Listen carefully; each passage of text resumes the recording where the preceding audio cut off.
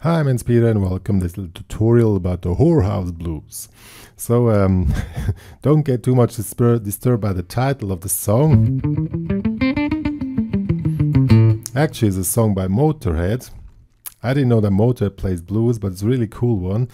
And here we're going to check out what the rhythm guitar basically is doing. I mean, more or less has a lot of more variations inside, and how we can solo with an acoustic steel string guitar to this kind of blues, which is a little bit different. We work a lot with runs, and that's the main point here on the acoustic blues solo thing. So check it out now. Now let's see what the rhythm guitar is doing in these whorehouse blues. Actually, it's very, very cool. I mean, it's nothing really difficult to play, but it's very cool. I mean, so it works like this. We work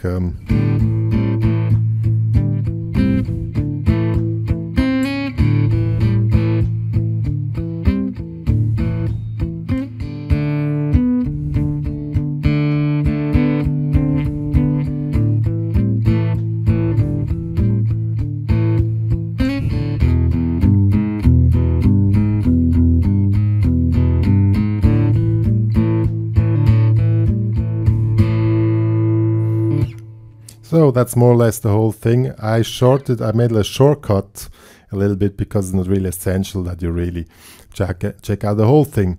And we have three, it's basically a blues in A. And we have three parts, of course, three little patterns. For A, we have this pattern. We start with open string A, D and G string. And we have this movement.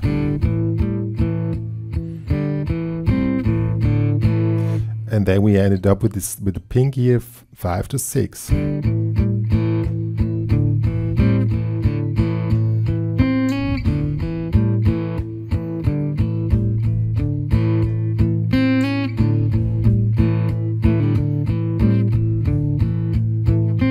See, that's the whole thing. It's not too hard to play, but sounds very cool. And with the right hand, we use, of course, damping technique.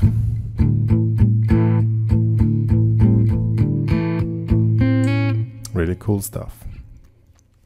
Now the part of the D is very common actually. This one here. We have we play D string and index in the second of the G string.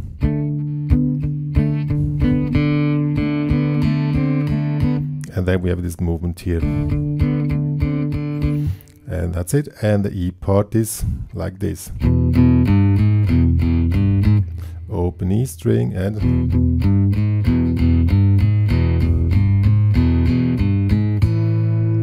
that's the whole rhythm guitar. So now let's check out the soloing.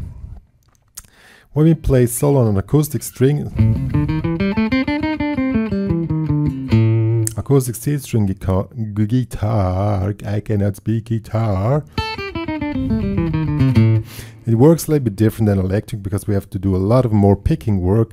We have alternate picking, and in this case, in 16 rounds, that means 4 notes per beat. So daga daga daga daga da. So daga daga daga. That's the speed. Well, that's your speed. So first, to get into this, you have to practice 16 notes. You can practice normal pentatonic in 16, so 1, 2, 3. Always have these four notes per beat thing inside you. 1, 2, 3, 4, 1, 2, 3, 4, 1, 2, 3, 4, 1, 2, 3, 4, 1, 2, 3, 4, 1, 2, 3, 4, 1. So this works. And this is the speed which we want. Then you try with a track.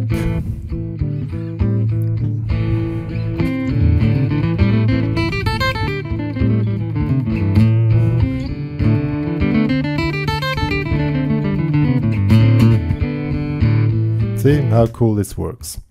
But you have to have your speed together.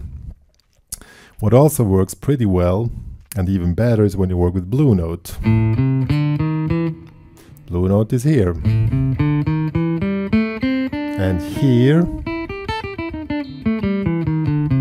See, very cool stuff. good point when you work with blue note, suddenly your 16 run matches exactly between the octaves. So see 1, 2, 3, 4, 1, 2, 3, 4, 1, 2, 3, 4, and oops, we're back on the root note after 2 octaves, and it's really perfect. And that's really even better to get speed.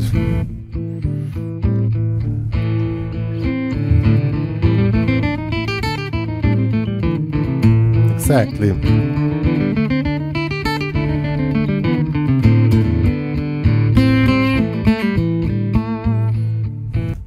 And that's really the main thing, or you can even go in another position like here and work with the blue note. You can use this as a repeating pattern. Also cool.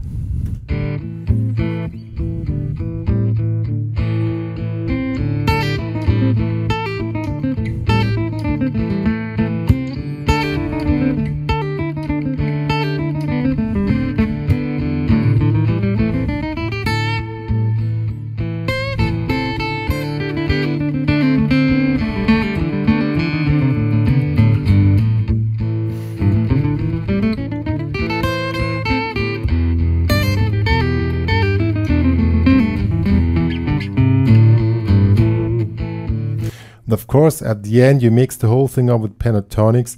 And actually, when you work with these runs, the phrasing is the most important thing to do. Really check out the phrasing, work on that you really have a relaxed picking technique, that you get the speed with these 16th runs. And then you're free to play, and then this stuff is really cool to play. You can start slow. Then you get into runs.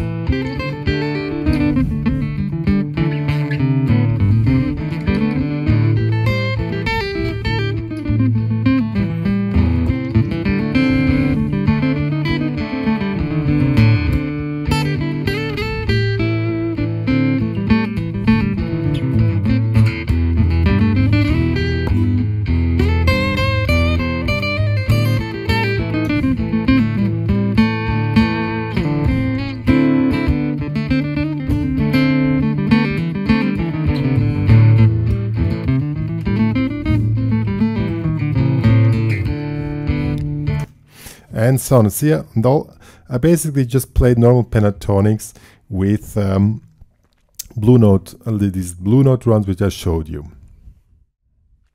Well, this was my little lesson or tutorial here about playing this hoorah blues, or in other words, an acoustic blues instrumental, which is very cool to play. And the rhythm guitar is pretty easy, and the soloing is very cool. And you can, if you're not so fast now, see this as a challenge, that you work on a picking technique, that you get the speed, that you can really play relaxed 16 notes in this speed, and then you will see how much fun it is to play over this song. So good luck.